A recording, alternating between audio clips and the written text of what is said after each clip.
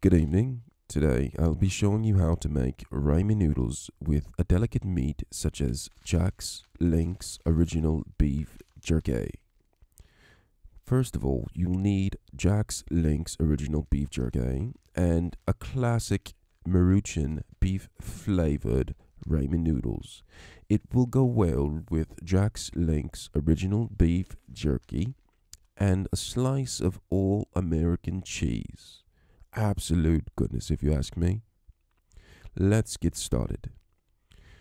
First, you'll have to take a piece or a couple of pieces of Jack's original beef jerky and slice it with a knife. Now, be careful because knives are sometimes sharp and you may injure yourself.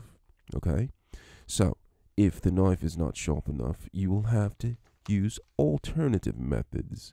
Mine, of course, would be using my hands to break the beef jerky apart. But before we do that, let's open up the ramen noodles properly.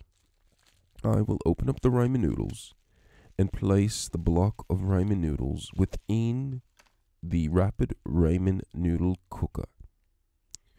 Check the description part of the page for more information about the rapid ramen cooker.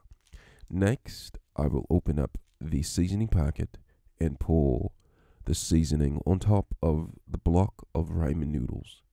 Next, I will take the beef jerky, tear it apart because my knife wasn't sharp enough, and place it along the sides of the block of ramen noodles, and add water all the way up to the line.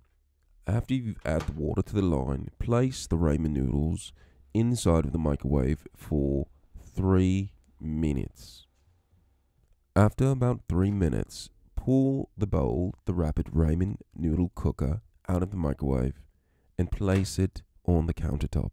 Now be careful because the countertop could be cold and the ramen noodle bowl can be hot, okay? Now place it on the countertop and just look at the texture of the ramen noodles with the beef jerky, and then take a piece of all American cheese and place the cheese on top of the ramen noodles.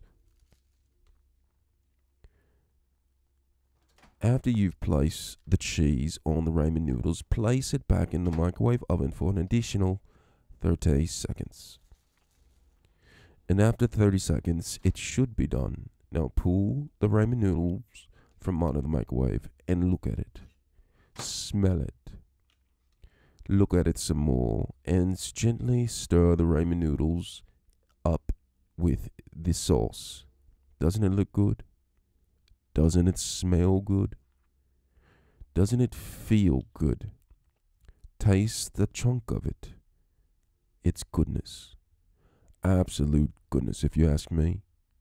Absolute goodness.